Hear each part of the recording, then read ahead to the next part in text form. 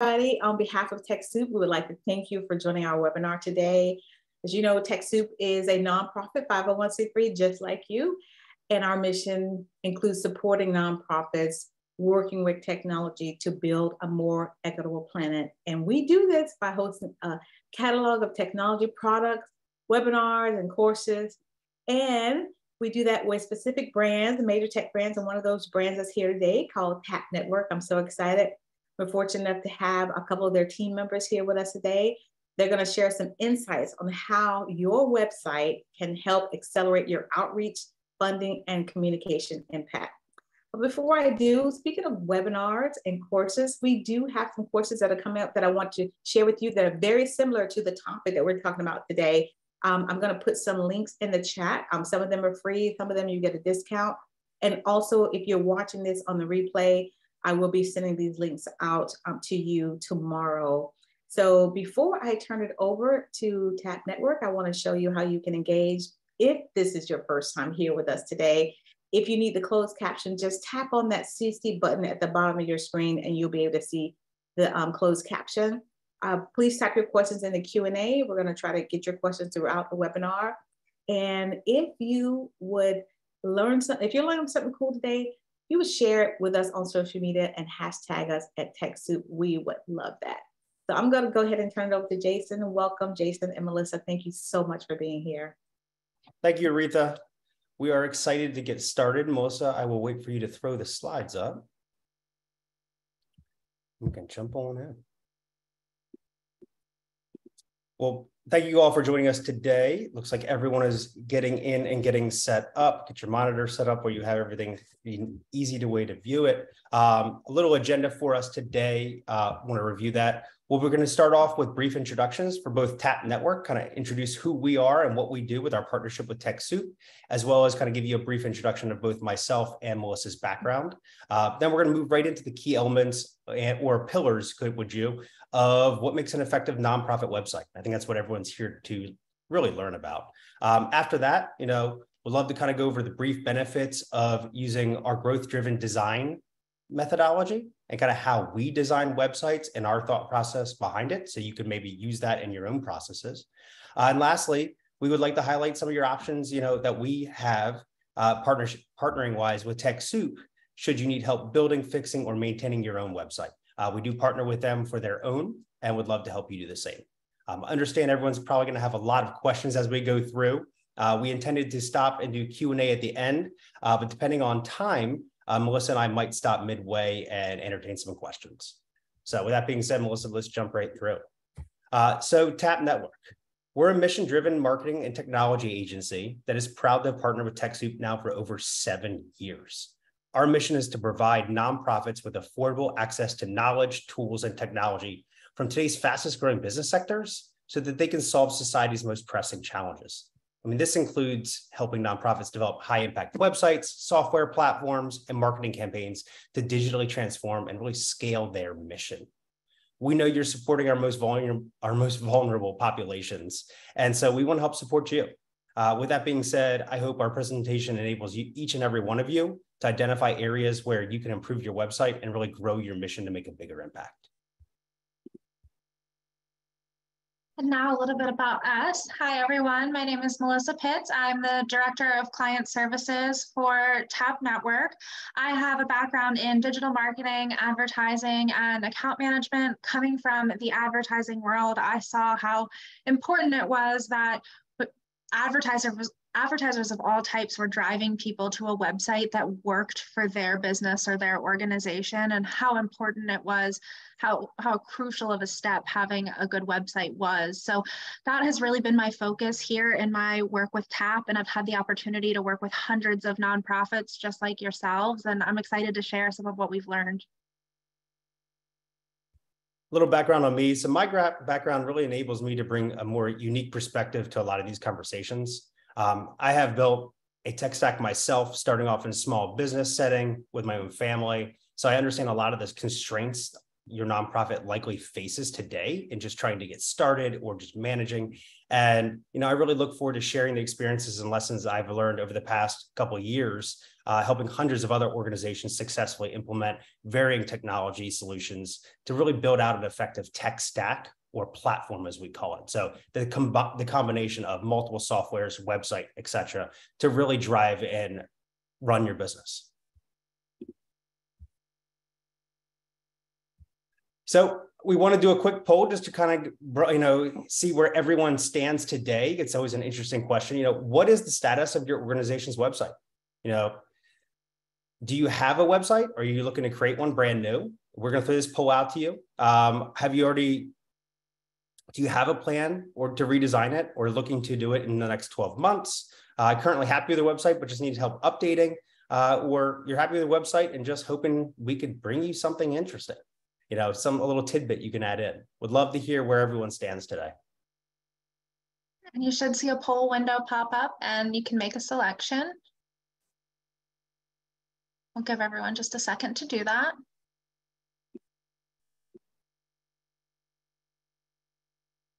And Tom, to your question, the webinar is being recorded. I saw that pop over. All right, we have our results. Just so everyone kind of has the lay of the land here, it looks like about 4% of us don't have a website but are looking to create one. 54% have a website, but they plan to redesign or redevelop in the next 12 months. 40% are happy with their current website, but know that it needs some adjustments or changes. And about 5% are happy with their website as is. Great, thank you, everyone. So like Jason mentioned, we're going to start off with some of the key elements of what makes a great nonprofit website and what we've seen in our experience. Those three elements that we're going to dive into detail about are scalability and flexibility. So how well does your website grow with your organization? How much, what's its ability to change and adapt as you change and adapt? We're going to look at user experience for your various target audiences and how to identify those. And then we're going to look at integration opportunities. So how can your website be a resource for your organization? How can it function as a team member and really help out in achieving your mission? So at this point, guys, I'm sure some of you are already rolling your eyes like, oh my God, these are a lot of big words. What's going on? I promise you, we're not going to fill today's mission with a whole bunch of tech jargon. That is not the intention. So we will try to keep it as interactive and as understandable as possible. But in this case, when it comes to scalability and flexibility, think of this as kind of laying the foundation for long-term success. Selecting the right CMS and website architecture upfront will allow your organization to continually build upon and update your website to better match your mission. The goal with this process is to eliminate the need to ever have to go back and really rebuild your website from scratch in the future. So we want to make sure that you're planning ahead, you're doing it properly so that you can continually grow. I'm going to go ahead and pass the baton over to Melissa, let her review each of these in more detail and kind of for better understanding. All right, so we'll start with content management system, or you may hear the term CMS. This is going to be the platform that your website is built on. So kind of the main tool that you're using to put together your site and how all the functionality and content are going to come together with design. There are a few different options when you're looking at this and a lot of different considerations. So we want to make sure, because we're talking about scalability and flexibility here, we want to make sure that we're setting ourselves up for success in the future. So it's important to get an idea of all the options that are out there, not just necessarily what's going to work right now.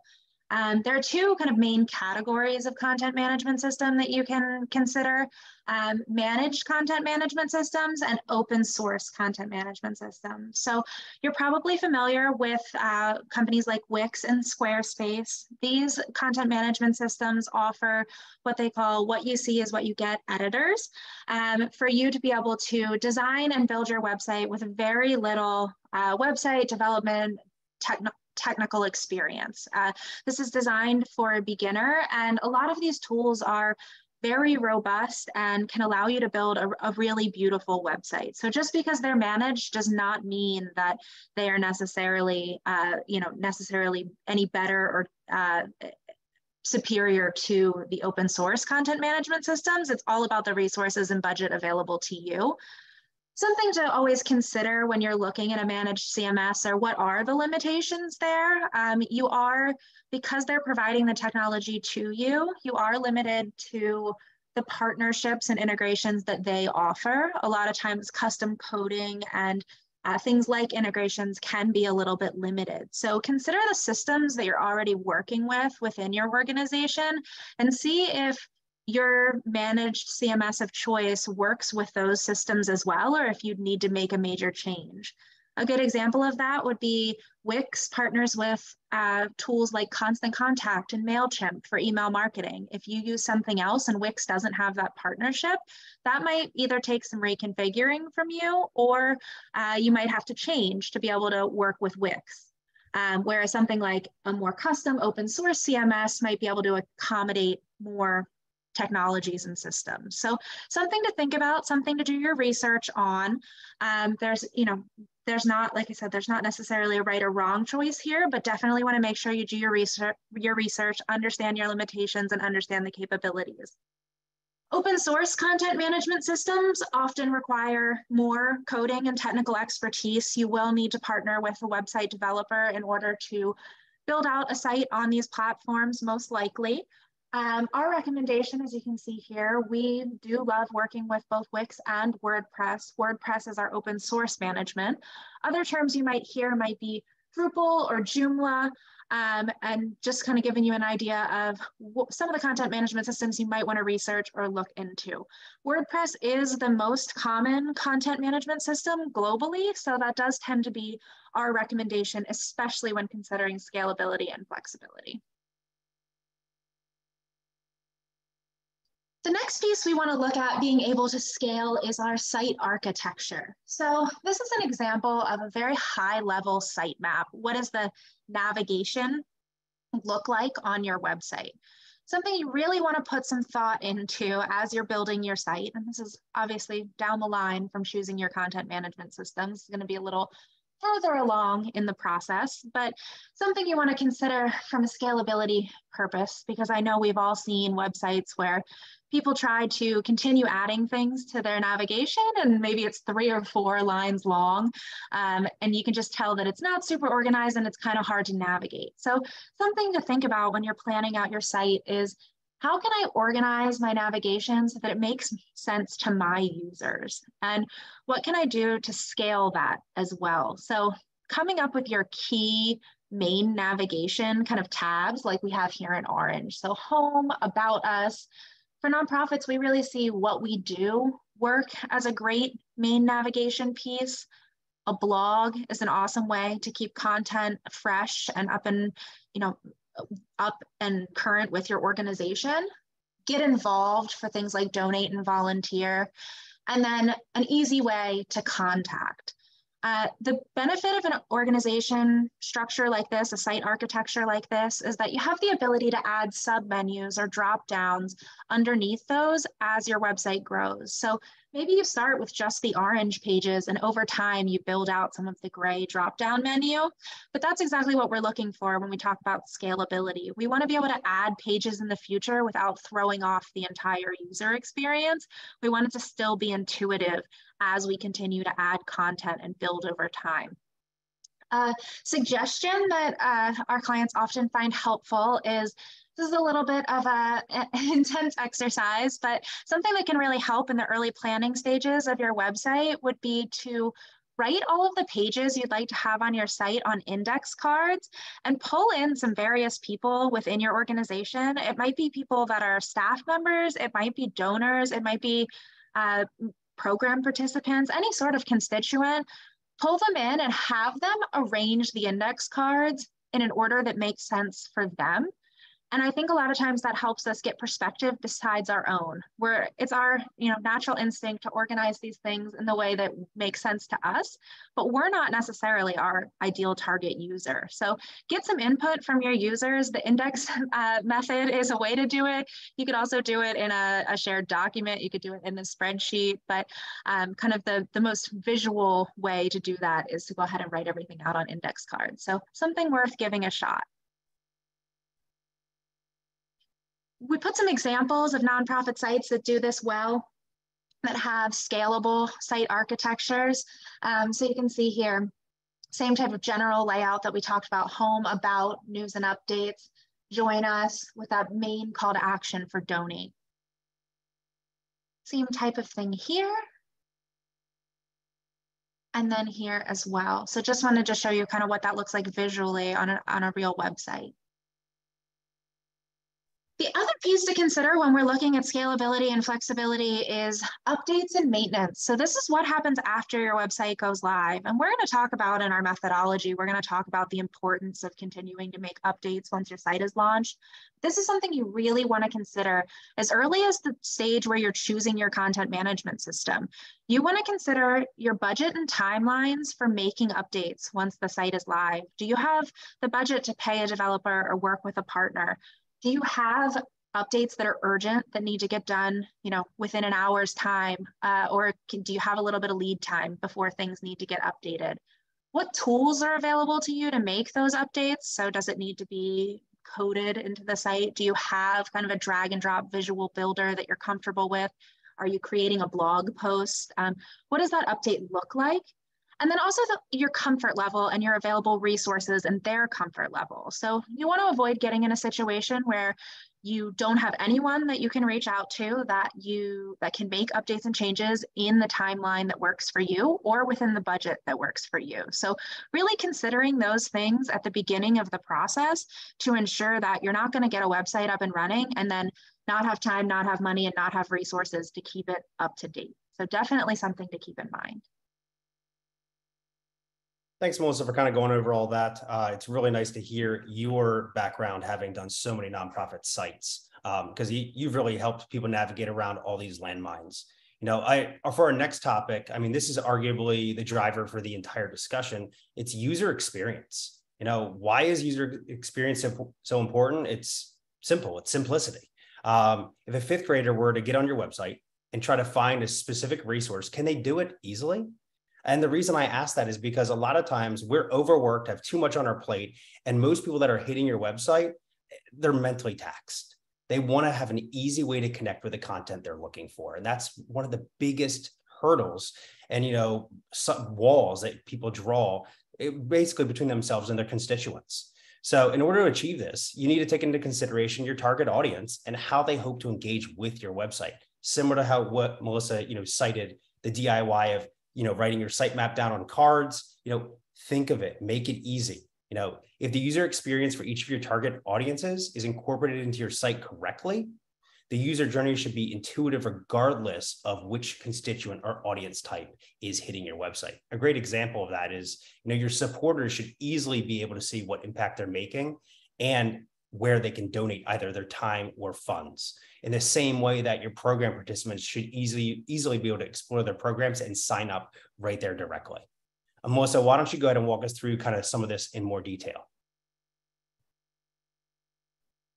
Sure. So something that we recommend as an exercise, this is kind of similar to our site architecture question, right? So this is going to happen before you're building your site, maybe before you're determining your site architecture, but it's really important to take a step back and consider who the target audiences are for your organization. So whether you're a new organization or you've been established for quite a while, it's really important to make sure that everyone on your team is on the same page and that your marketing is all speaking to the same target audience, that everyone has the same kind of person in mind. And an exercise that really can help with this is persona development. So a persona is a semi-fictional representation of your key stakeholders. So most organizations are going to have several personas that they're trying to reach.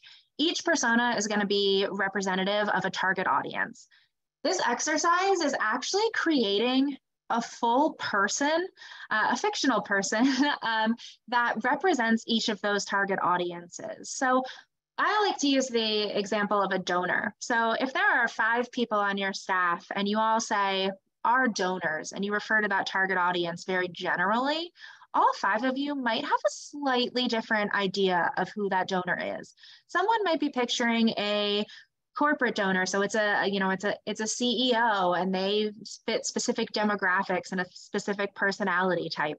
Someone else might be picturing a supporter that has been, you know, affected by something related to your mission. And that might look totally different. So you're talking to your 5 staff members, but you're all picturing a different donor.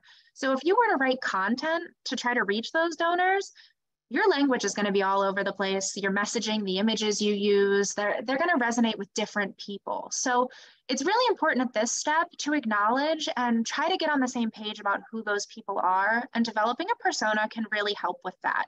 So what you actually do, and you can kind of see here from this visual, but we go as far when we work with our clients to develop personas, we go as far as we give our target audiences a name, we give them a picture, we figure out where they live, how old they are, what their education level is, we talk about their background, we come up with a history for them. We also really want to dive into their needs and motivations so that we can understand why we're talking to them, what information they're looking for, and what our goals are for them as an organization. So this persona exercise, while sometimes it's a little bit silly, it is extremely helpful, and it gets everyone all on the same page so that you're all talking to the same target audience. It can really help streamline the process of building a website, creating social media posts, you know, really any of your marketing initiatives are going to benefit from going through this exercise.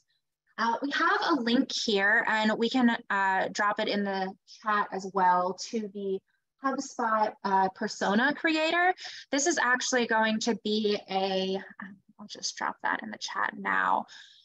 This is going to take you to a tool that will help you walk through all the steps of building a persona. So HubSpot provides this free tool where you can enter your name for your persona, you can upload a picture, and then it's going to put it all into a pretty little template at the end that you can save and share with the rest of your organization. So it's a very helpful tool and a process we definitely recommend going through.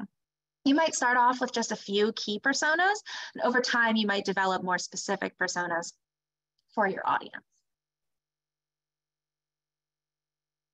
The next step in that process, once you have your personas or your target audiences identified, would be to create a customer journey map for that persona. So in building out your user experience on your website, it's very, very important that we understand who is coming to our site and what action do we want them to take. Typically, that's not going to happen by just driving the person to your site. So again, using the donor example, just because a potential donor lands on your website, that does not mean that they're going to click make a donation right away.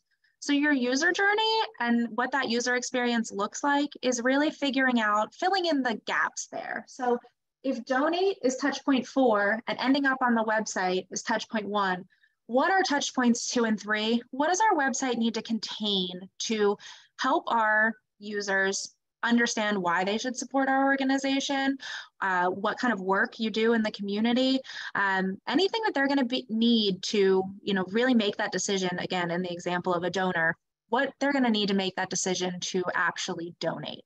So that's what our user journey looks like and why it's going to be beneficial for the user experience on our website. Likely you have 4 or 5, maybe 6 competing personas or target audiences that are coming to your website, and they all have different needs and motivations. They all have different outcomes as far as what it looks like to interact with your organization. And what your goal should be is to make that user experience for each of those audiences just as smooth as the next. So it shouldn't be any easier for a donor to donate than it is for a program participant to read about a program and sign up for it. You want both of those users, even though they have different goals, to have the same type of simple, straightforward experience on your site. The graphic that I'm going to show next is anything but simple and straightforward, but there's a reasoning behind it. The reason behind it is that we're trying to find all of the possible paths that our persona might take to get to our website, what they might look at once they get there, and then the ultimate goal or way that they might interact with our organization. So the reason there's so much here is because we're trying to figure out multiple scenarios to understand what that user might want to do when they get to our site. So you can see here, we're looking at what happens when someone finds out about our organization. How do they find out about our website? Then you start to move on to, once they get to our site in this kind of consideration through application phase, what do they need to see on our website to engage with us? Whether that be joining our email list, making a donation, learning about a program, what kind of content are they looking for on the site? If you're not sure what pages or what content you should create on your site, this is a great exercise to go through to really understand what that should look like. This crazy visual here, if we go ahead and just list out each of these items, this then becomes our content checklist that we can go through and make sure that we're building this content over time so that our users have what they need when they get to our site. It doesn't have to be all at once, and you don't have to have all of this and account for every possible scenario just to launch your site, but this is a great way to map out what you'd like to build over time, so that when you get to things like building your site architecture, you have in mind how you might grow in the future and what you need to be ready for in order to scale. We're also accounting for here other systems that we're going to talk about next. We're going to talk about integrations, but we're accounting for that here as well. So at what piece of this journey do our other systems and technologies come in and start to help us out here? So something like a contact relationship management system. At what point do people end up in that system so that we can continue to talk to them? And what does that user flow look like as well? So this documents everything from how our organization was, advertised or brought to the attention of our users, all the way through to how do we continue engaging with them after they've initiated, contact with our organization. And I see a question in the chat about going over one example for the journey mapping. And if you just, I'm assuming that means kind of explaining one of these boxes. So we'll go through, I'll go through one of these journeys. So the idea would be, let's say this is this particular user journey is for someone applying for a job. So that could be a job applicant, it could be a volunteer. If we start at social post, that means the person found out about our volunteer opportunity, about our organization from seeing something on Facebook, Twitter, LinkedIn, wherever it may be. So they saw that social post, they came through, and that social post linked them to our blog. And one of our blogs was, maybe it was a spotlight of one of our other employees. So they can go and they can see, oh, this job's available with this organization. Here is, here's what that person does. Here's what another position does at the organization. Here's why they love working there. And here's why I should work there too. There is the ability to go ahead and subscribe. So what that might look like is, I'd like to receive more information about working for this organization. So they go ahead and submit themselves into the contact relationship management system, and they receive a series of emails about the benefits of working for your organization. From there, they might be directed back to your website at a later date. They've had some time to think about it. They, are very interested. All of the benefits are becoming really apparent. They come back to your careers landing page and they see all of the jobs that are available.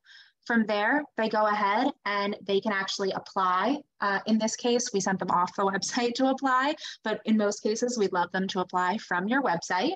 And then they receive an automated response. And if all goes well and it goes through your system, that person is hired and you begin to onboard them as an employee. So that's what that user journey would look like in this specific scenario.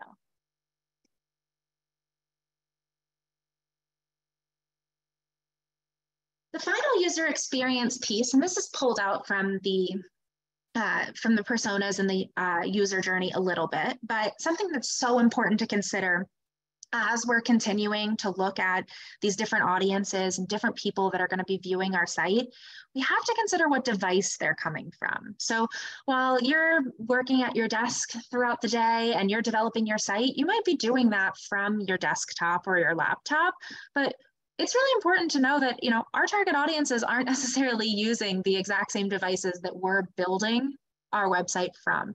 So mobile optimization is increasingly important. Typically, you're going to see more than half of your website traffic come from a mobile device, whether it be a phone or a tablet. So it's very, very important that we consider mobile optimization as we're building our site. So from a design standpoint, from a performance standpoint, the way you're putting your content on your site, the type of content that you're putting on your site, you always want to come back to what does this look like on mobile and what does this mean for a mobile user. For many tools that you're going to be using to develop your site, there is always an option to kind of toggle back and forth. Because this is such an important piece, you will find that that's really built into the development process for a lot of tools that are out there. So a lot of times you can build out a page, you can see what it looks like on desktop, you can adjust the screen size, see what it looks like on a tablet, and see what it looks like on mobile, and make adjustments accordingly. So back to that kind of CMS decision we talked about in the beginning, and we talked about the update process, making sure that you have a tool at your disposal where you can preview on multiple devices, so you don't have to have a phone, a tablet, various size laptops on your desk to test out your site. Having that tool right there where you can just click back and forth and toggle would be really, really helpful in the process. So definitely always make sure you're considering how your site is going to function on every type of device, not just mobile, not just your size desktop. You want to make sure it's going to work on every type of device. This is just an example here.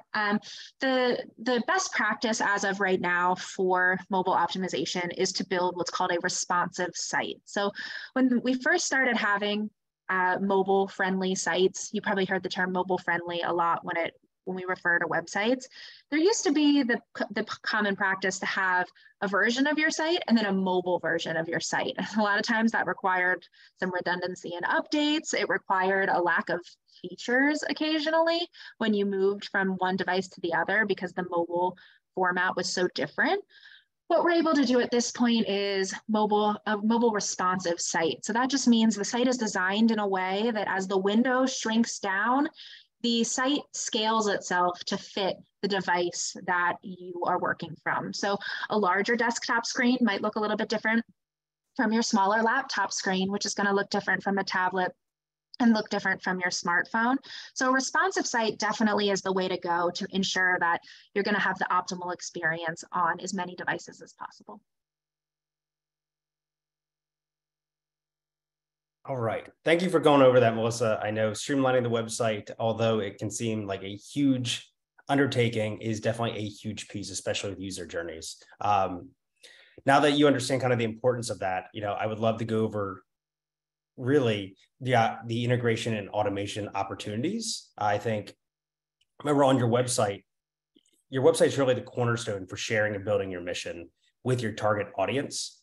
But it's still just a piece of your overall technology stack. Sorry.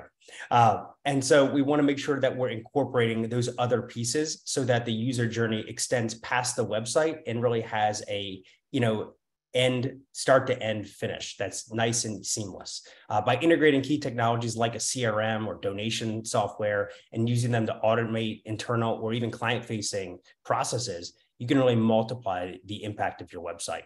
Melissa, why don't you review the most common types of integrations and automations we seem to encounter through the nonprofit work scope so that people understand maybe best practices or what they should look at adding on their own websites? Yeah, definitely. This is one of my favorite pieces to talk about because I believe that setting up a new website, redesigning, redeveloping your site, it's a big task to take on, and it's very important for the success of your organization. And I love the integration piece because I feel like this is where the hard work really shows itself, because your website, when it's done properly and when it's integrated with the appropriate systems, can really function as another team member for you. Between integrations and automations that you can put together with these systems, it can be like adding several team members to your staff when, maybe you hadn't had that opportunity previously. And if your website the work that you put into building your website can in turn take off some of the burden on your resources or your workload, I think that's a really cool thing to see. So that's definitely one of the benefits of considering tying in some of your existing systems with your site so that some things can happen automatically rather than having to happen manually, and have a person that's actually dedicated to doing those things. So when we look at a CRM system or a contact relationship management, this is going to help us track individual contacts and how they're engaging with your organization. Depending on the system that you use, it's going to track different data and it's going to track different types of people. Something that we want to look for nonprofits is we want to find that combination of how are we going to find a system that's going to track all of our different types of constituents and be customizable enough that we're able to capture data that's important for us to market and talk to all of those different types of constituents. So you might want to look at something that allows you to customize for donors, but also allows you to customize for maybe you have community partners, maybe you have program participants or prospective program participants, and you want to make sure that your contact relationship management tool allows you to account for all of those people. You want to collect different data for all of those different types of contacts or personas. And so making sure that you have a tool that is flexible and can be set up for all of those different things is really important. I've seen a lot of times where maybe you try to take a donor tool and use it for volunteers or use it for program participants and customizations aren't available. So again, just like selecting your content management system for your site, selecting a CRM tool that is going to work well for all of the different types of data you're going to track is going to be really, really important. The other piece you want to look at is how does this integrate with your website? And that's going to be the same for the other systems we go through as well. A lot of times that's one of the main selling points. So when you're looking up, maybe you're looking up HubSpot, maybe you're looking at something like Salesforce. When you're looking at a CRM system, it's going to talk about how it integrates with your website. So do you embed forms on your website? For WordPress, a common way to integrate is through a plugin, or maybe there might be a way that some custom coding or an API connects the system with your site, which would require a little bit more advanced resources to put together. So it's really important to make sure you understand how does that system talk with your website? Is it compatible with your website to make sure that it's going to work for you? An example of how a CRM system can work for you on your website would be creating website lead forms that are going to connect directly to your CRM system. So if we give the example of signing up for a newsletter, your newsletter might be issued from your CRM system, and you might keep a list in your CRM of people who are subscribed to your newsletter. By connecting the form on your website to your CRM system, that list is going to update itself automatically. So no longer do you have to download your entries or receive emails of your entries and enter them in manually. If you're connected with your CRM, they're going to be entered automatically. Same type of thing for prospective program participants. If someone's interested and they want to learn more, maybe there's a form on your website that says learn more and select the program you're interested in learning more about. They fill out that form, they go into your CRM system, and you can see that person, and the right person can get notifications, you can run reports. There's a lot of information that you can see from a high level of how that person has been entered into your system and how you follow up with them. Marketing automation is going to be directly related to that. A lot of CRM systems will have marketing automation as one of their features. So something that marketing automation is going to allow us to do is use software from that contact system to automatically reach out to certain people based on triggers. So if I'm using program participants again as our example, maybe someone comes in and they say, I'm interested in participating in this program, but I need to learn more. Well, they go ahead and they fill out the learn more form. In a traditional environment, you might have to get an email about that, contact the program leader. The program leader has to write a custom email. They have to reach out to the person and communicate back and forth. And it's a very, very manual process to get that person to, to engage with your organization. If that is not, if that's not possible, then marketing automation steps in here and allows you to automate that process. Set the email up. When someone says they're interested in this program, send them that email automatically, no person required. We also want to make sure we talk about donations and fundraising. You definitely want to make sure if you're accepting donations that you have some sort of online tool to be able to do this from your website. Again, it takes out a manual process. If someone does not have to call, write a check, mail in their donation, they can complete that donation right on your website, feel comfortable with it, know they're working with an organization they trust because it's right on your website and it's branded. That's going to be a really important process.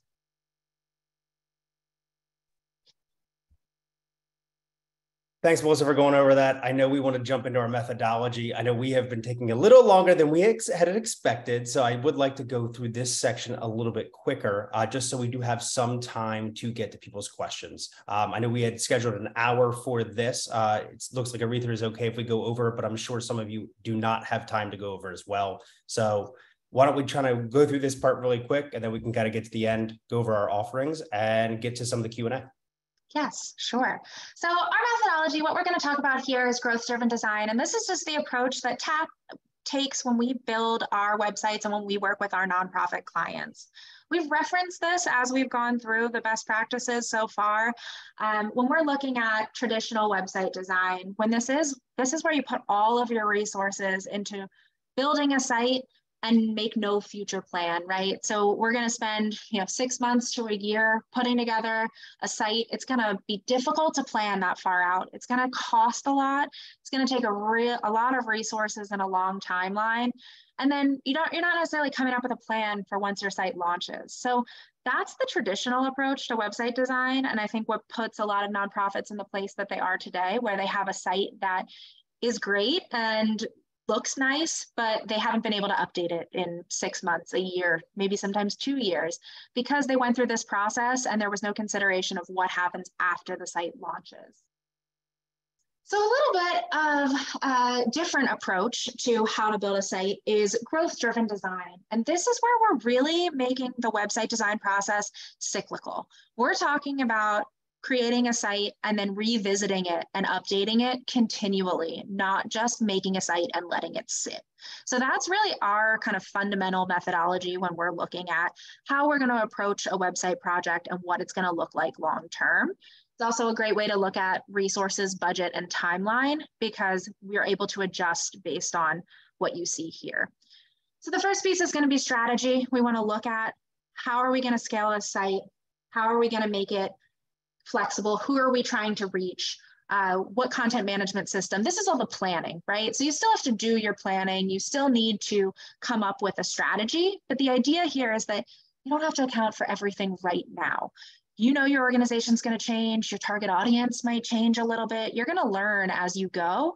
And knowing that you can change this eventually, that's going to make this process much quicker and much more effective. Note, this is very much everything we went over right in the very beginning of the presentation, because we ultimately want to share our process with you. Phase 2 is going to be your Launchpad website. And personally, I don't love that this is Launchpad. That's not my favorite terminology, because I think that makes it sound like it's a placeholder website, that it's not the final product. But the intention of this phase is that it's the first iteration of your website. So it's still high quality, has functionality, can be complex, can be custom, but it's just that first iteration. It's the acknowledgement that this site is going to teach us something, and it is going to grow and it is going to scale as our organization changes. So this is when you would do your development. You'd consider user experience, when design happens, and when your initial integrations happen. So what systems already exist and how can we make those work with your website? And Kevin Mulhall, I saw you asked a question similar to this. So yes, this could also be designed around budget as well. So if we want to start small and slowly move as we grow, that is no problem as well. Definitely. And phase 3, this is the most important part of growth-driven design and the differentiator from traditional website design, is that phase 3 is continuous improvement. The idea that you learn from your site. It's a living and breathing thing. You're going to have analytics. You're going to have form submissions. You're going to have user feedback. It might be, in person. It might be people emailing you. It might be positive. It might be negative. But you are going to get feedback on that site and see how users are actually interacting with your site. So even though we do the planning, we do personas, we come up with our target audiences, we put some research into our site architecture, you might find that all of those decisions made there weren't necessarily the final decisions, right? So there's an opportunity to make changes to that. And that's what this phase is acknowledging, is that just because we put About Us on our main menu bar does not mean that anyone's going to look at the About Us page. If we see over time no one visits that page, we need to adjust and we need to put the content that our users are actually looking for. So phase 3, continuous improvement, the idea is that this goes on forever. It's cyclical and you can continue to strategize, make updates, deploy them, analyze them, and then start over. And it's just knowing that this is a learning experience and it's going to be different for each organization. So it's very important when you're looking at your budget, you're looking at your strategy and your approach, that you build this part into your website. Thanks, Melissa, for kind of going over our methodology. I know you ultimately are the one that is in charge of managing this for all of our customers as they come through building websites. I guess as a next step, we do want to briefly go over, some of what we offer when we go full circle with, we showed you the pillars of what creates a good website, how we, design them from really the foundation up. And now we want to show you kind of the ways we partner with TechSoup to offer you help in all different aspects, depending on where your organization resides today. So we do have four main offerings here. Biggest thing to understand is that it's really not four offerings. The nonprofit starter website and custom website, these are both full new website development based on budget and needs, while the website maintenance subscription is a way. I know I discussed another, I think it was Tom Shipman I answered a question to earlier about, about his WordPress website. This is a way we could get in if you need to hire help at different levels, whether it's just helping you add content or if it's adding integrations. We also offer website maintenance packages to either help maintain your website or also add content if you like the existing site. The last one being hosting security. That is more for on the WordPress end, and I will review that when we get to it. So first one to start off with is the nonprofit starter site. Big thing here is we designed this after, really helping steward hundreds of nonprofits through this process. This is that basic launchpad website. And when I use the term basic, it's not necessarily that it is, cheap or inexpensive. It's that we want to get you off, get you running, get donations in the door. We want to get you creating that business and start to give you that growth potential. This is a way that you basically share the content, and our team will create an easy site that your representatives, your constituents can get in and reasonably interact with. Starting at $3,500 for a Wix site. If we would want to move up to WordPress, because we think long-term we need a bigger foundation, so the ability to add on more complex integrations, we can also start with WordPress, and that would be at $4,500. There are a couple of different options that we can add on depending on your needs, and we can discuss those if you want to inquire. This is kind of what's included. There are 5 main web pages included. I guess I went over a lot of this already. I forgot this page was here. But yes, it's Wix or WordPress. Everything you do get a dedicated account manager. And to Melissa's point, you get the homepage, the About Us, the what you do, the blog, so you can continually add content, and then the contact page. A lot of people will add on maybe like an additional donations page or a couple additional pages as they go. From here, based on your individual needs, our custom website development option is a great option here. This starts with up to 25 pages, so a lot more expansive than our standard offering. And the biggest thing to note is that it includes a lot more strategy up front. This is where our team will meet with you and talk about what your goals are and custom tailor a site to your specific goals. Melissa, if you flip over to that next page, this kind of goes over everything Melissa talked about. A lot of times these sites typically range anywhere from about $12,000 to $14,000 when we talk about hitting everyone's specific needs, incorporating, a donations piece, et cetera. The last piece, or second to last piece here, is the website maintenance services.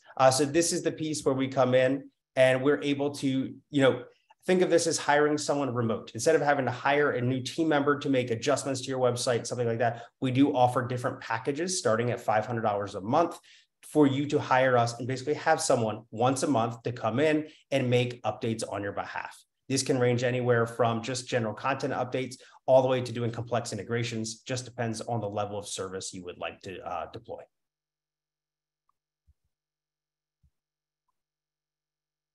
And going back to the website maintenance real quick, like I said, this is it, the packages right here. Big thing here is this is traditionally only for WordPress or Wix sites. If you have something outside of that, yes, please inquire and let us know. We just want to make sure that we have the correct experts on staff to reasonably take on your goals. Last one really is security and hosting. So should you have a WordPress site, unlike Wix that host it themselves, you will need a place to host it. So TechSoup and ourselves, we offer a hosting option. It's $99 a month. This does include, think of it as a way to do all your updates, your security, ensuring that your plugins stay up to date, up to 300,000 monthly views and 40 gigabytes of storage, typically more than sufficient for almost every nonprofit we talk to, but there are sometimes needs where they're bigger than that. We can accommodate those as well. Just inquire and let us know. We like this because when we build a website, if you want to have one person to call, one person to fix it, this gives you that all-in-one solution where we are hosting and creating your website for you. As a next step, yeah, anyone who's interested, if you need help, whether it's fixing, creating, starting a new website, we would love to talk, understand what your timeline is, what your goals are, and kind of really direct you towards the best path. Hopefully today has helped you kind of align yourself with what offerings we do offer. And maybe if you're trying to do this yourself, it's giving you goals or at least the methodology to reasonably take on this endeavor. It's not something easy. It's something we learn every single day with every client that comes through the door. So we're always trying to better ourselves as well. Melissa, anything to add there? No. You can go ahead and jump into some of the questions. We've been answering some of them in the Q&A, but there are a few that we could kind of save to address out loud because I think that might be beneficial for the audience. If anyone has any additional questions, feel free to drop them in the chat and we'll try to get to as many as we can in this last 10 minutes. The first one we'll start with is from David. Is it better to integrate several tools or to buy an all-in-one, all singing, all dancing system like Nation Builder or Action Network? And that's a great question when it comes to integrations, and something that I think a lot of nonprofits run into is, how do I budget for these systems? And how do I make sure that from a technology standpoint, we can account for all of these systems?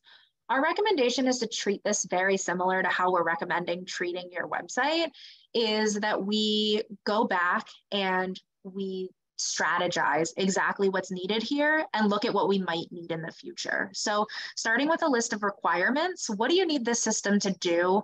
Do you have a website you need it to work with? Do you have data you already collect that you need to continue collecting? What types of constituents do you have? What types of data or automations are you looking to create with that data? So really just coming up with a wish list of the ideal, the ideal technology and what that would look like, and removing specific systems from it. From there, go ahead and do your research and figure out, is there a system that already does all of this, or do I need something custom or a combination of things? There are a ton of advantages to having a simplified tech stack and having a system that does everything all at once, but a lot of times there can be a lot of limitations of kind of going all in with one system. So finding that happy medium, working with experts that work with those systems on an everyday basis is really important.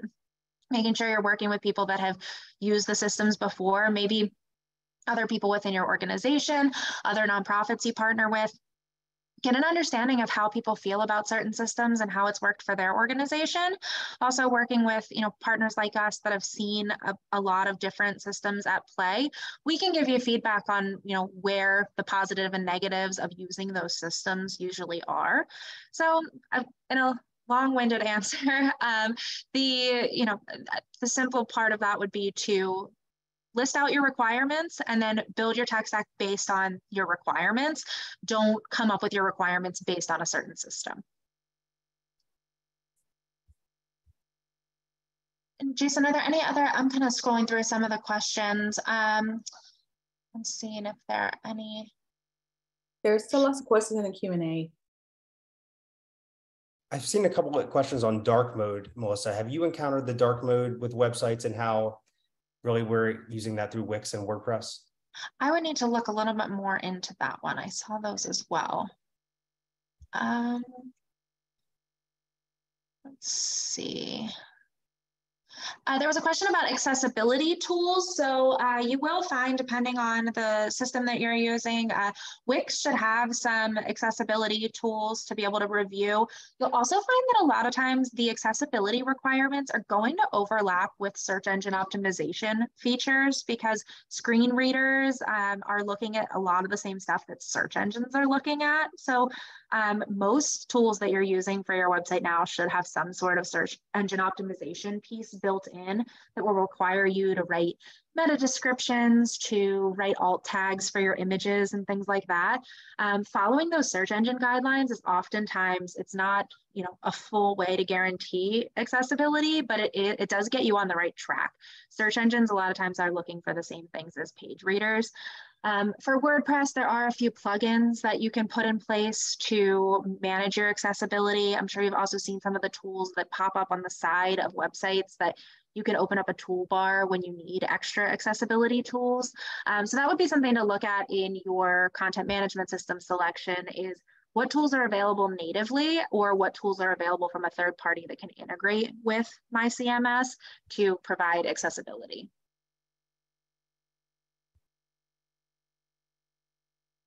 There was a question early on that I believe we answered in the Q&A, but I think it might be good for the group, is where would you put in your site architecture, where would you put announcements about the organization or news articles or media features? We love using a blog for that piece. A lot of times we find that's how organizations end up utilizing their blog. Blogging is time consuming. It's something that, you know, you may not be able to do on a daily, weekly basis, is put out original content, but news articles, media features, spotlights of supporters or participants are great ways to supplement your blog and keep that content fresh.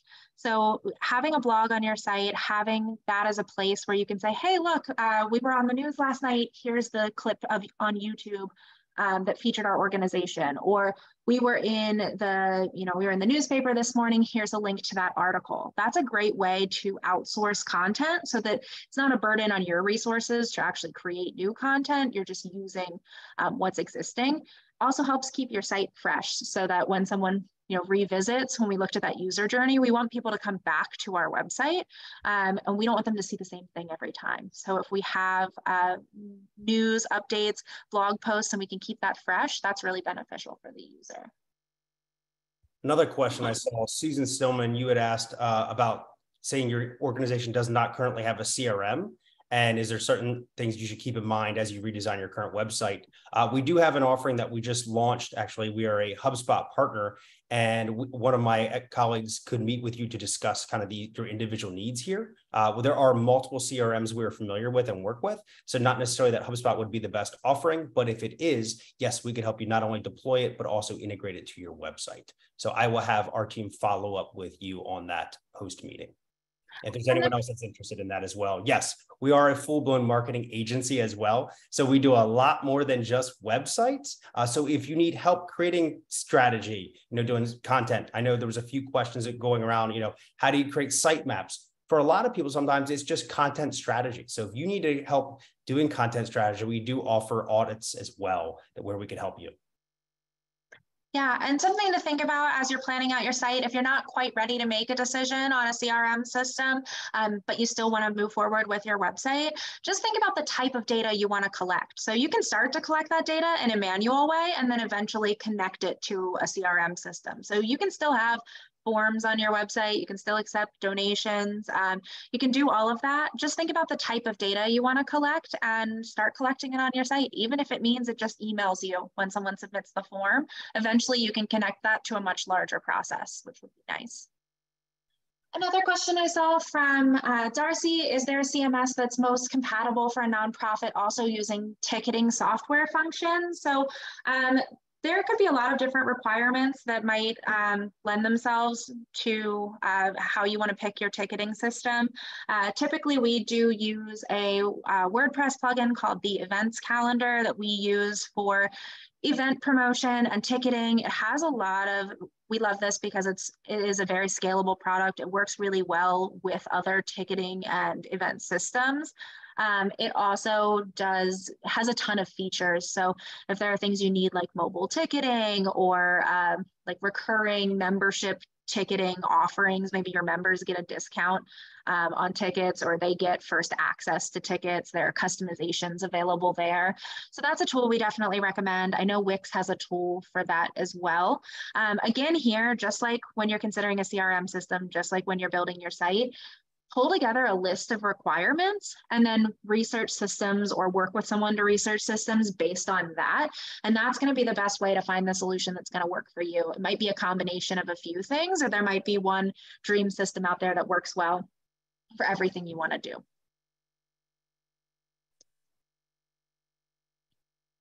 I saw Illinois Conference United Church also reached out asking if HubSpot integrates well with WordPress, and the answer is yes.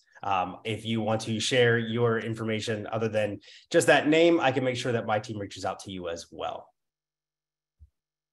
And there's another question from Sandra about, do you provide a member-only section as part of your site development? And yes, that is a very common ask when we work with nonprofits.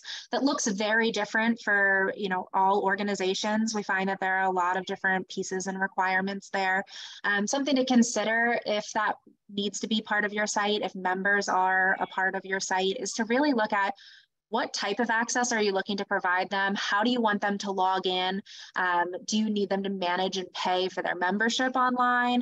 And also just what are the benefits of being a member, and how can you use your website to really, show the advantages there?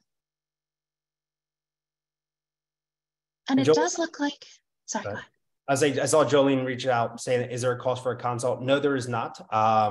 The only cost is my time. And the issue is that we have about 300 to 400 people on this call. So booking time is going to be tight in the next 4 weeks. Just going to throw that out there for everyone. But no, the cost for a consultation is free. All I ask is that, given today, we kind of did share some ideas on pricing. Let's just make sure we're within an ideal budget and timeline. And we would love to help you, in whatever capacity you're looking for. And if we can't reasonably help you, we will be sure to tell you that as well. And try to point you to the correct, team. Because I know TechSoup does partner with a couple other organizations that can help in other facets. And we have no problem throwing you to them if that's the correct place. Great.